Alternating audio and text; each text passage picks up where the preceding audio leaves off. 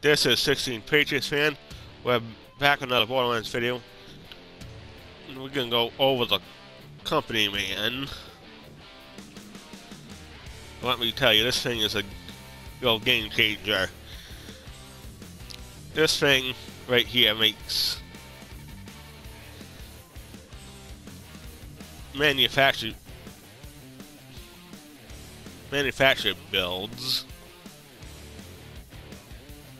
Allegiance 1 manufactured builds, let me say, makes them excel. But if you're using all different kinds of manufacturing, and go something with like the Pearl or Victory Rush, is something else. Don't let me explain the effects. You look on the top right there, it says manufacturer bonus. Those can go up to plus 50%. And let me say, it boosts certain attributes of different manufacturers. You can get damage, fire rate, mag size, actually, maybe handling, reload speed, mag size, critical hit damage, for COB, repair, and heat cost bonuses. And this can spawn with 2 or 3 other bonuses. The bottom it says 50 of the cash you pick up is invested in company stock, which means you get half the cash you normally would.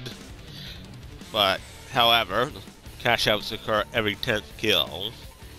Unclaimed stock is lost on map transition unequipped. What that means is every 10th kill, I believe you get, I think it's extra money. I don't think it's give you a weapon of the manufacturer though. I don't believe. Well, that's the end of the video. Thank you for watching. Please comment, subscribe. And I almost forgot. This is a guaranteed drop from, I believe it's guaranteed drop from new raid boss. This can also drop in other areas. So if you can't beat the new raid boss, look in the areas added with the director's cut. And that note, please like, comment, subscribe, and I'll see you in the next video. Peace out.